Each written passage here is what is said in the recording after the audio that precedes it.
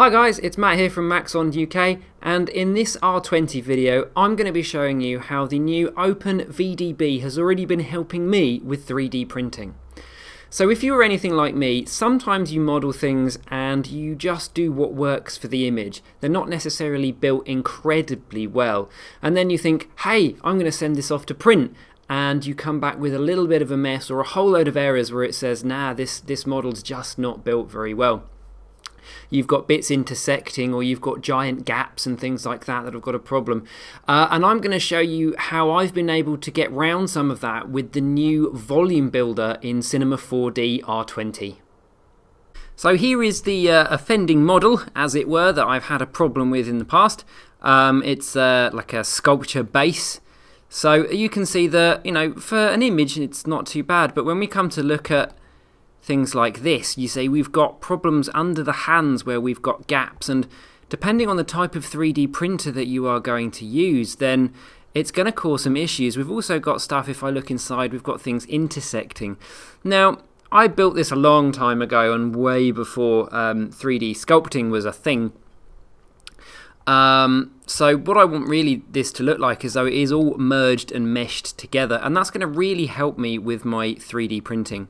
Not only that, but I can also hollow the object out. So if you're going to use any of this kind of laser scintillating stuff, or you are going to use maybe some of the new UV resin things, or you just want to use less filament when you're doing any of the FDM stuff, I'm going to show you how you can use the new VDB stuff to be able to do that. So the first thing I need to do is I've got the part, and then I'm going to alt click on the volume builder, and that's going to produce the most pixelated version of my model in existence. So I'm just going to whack that down straight to 1 centimeter, and you can see that actually that's still too big. So let's try 0.5. No. 0.1. Okay, there we go, that's a little bit better. Now, as my model is roughly the size that I want to print it, you know, even though that's 30 centimeters, that's still quite large. So you can scale up the model to change the voxel size, or you can scale the voxel size down.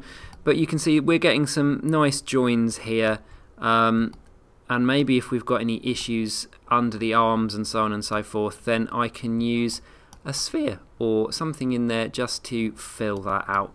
And it's so easy to do. So just take a sphere, you know, which is going to be absolutely huge at the moment. So let's just make that 2 centimeters.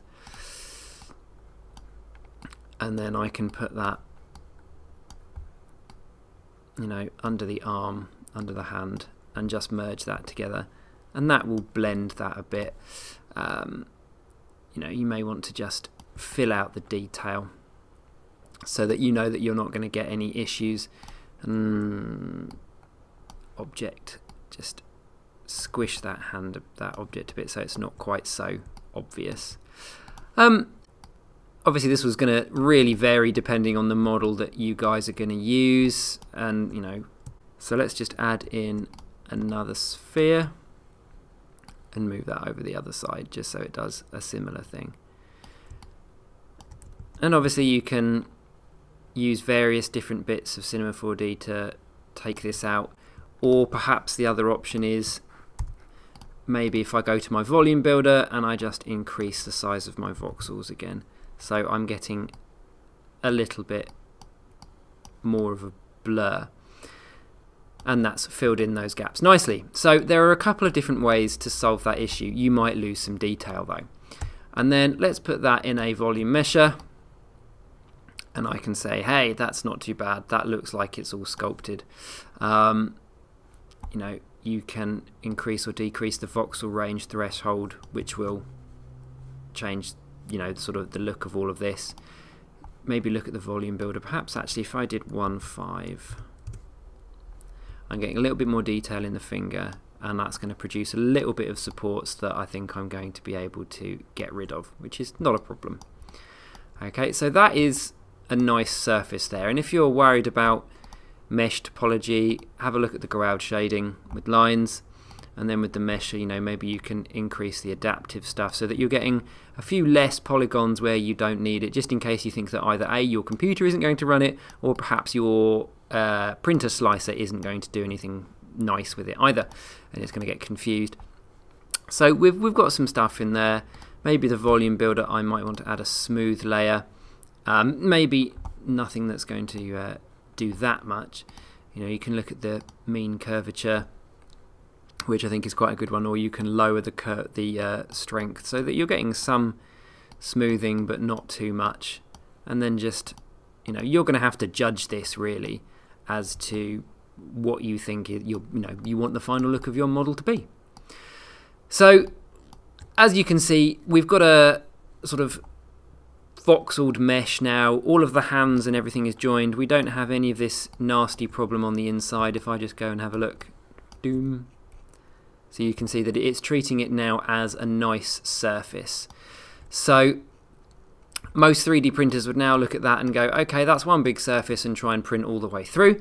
That's fine if you want this thing to be solid, which could cause a lot of problems for your bank account, depending on how big you're going to print it.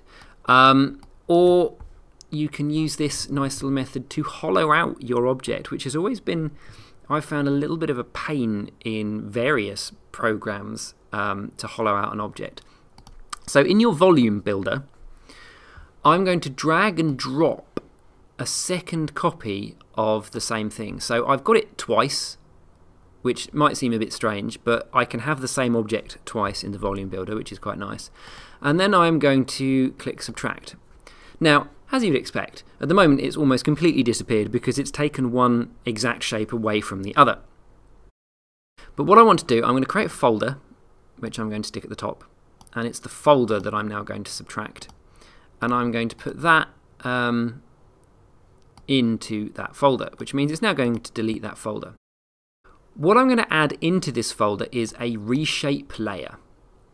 And this reshape layer will dilate or this setting, dilate or erode the size of the second one that I have, because that's what it's doing in that folder. It's only having an effect in that folder, which is what I quite like.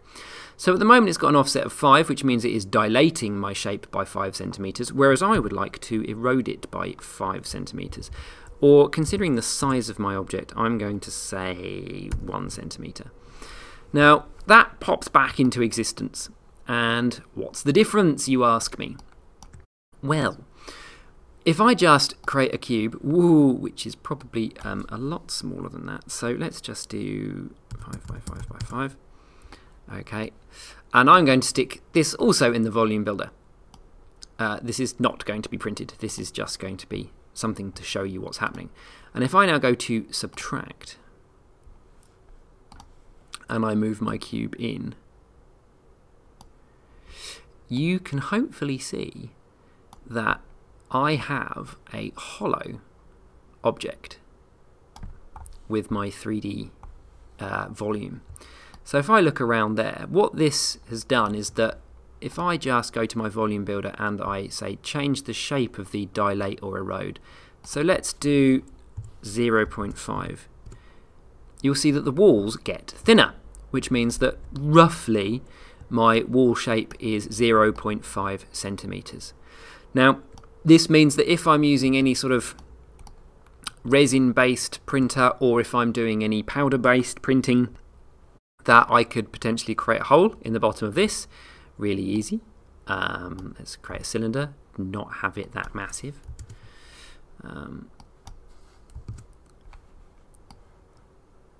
Stick that in the bottom, also stick that in there, which I will also put on subtract. And now I have a hole in the bottom that I can get all of the loose powder or resin or whatever it is that you're going to be printing out, and I have a model that's going to cost a lot less because it will only do the surface of my object.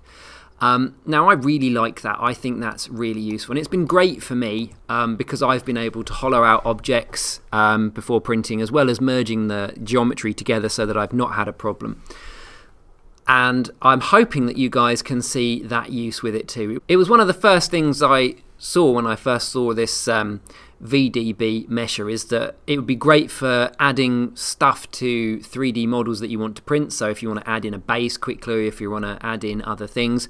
And then I discovered obviously that you can sort of surface mesh these things, and you can, you know, just really quickly boolean this stuff without going crazy over some of the geometry.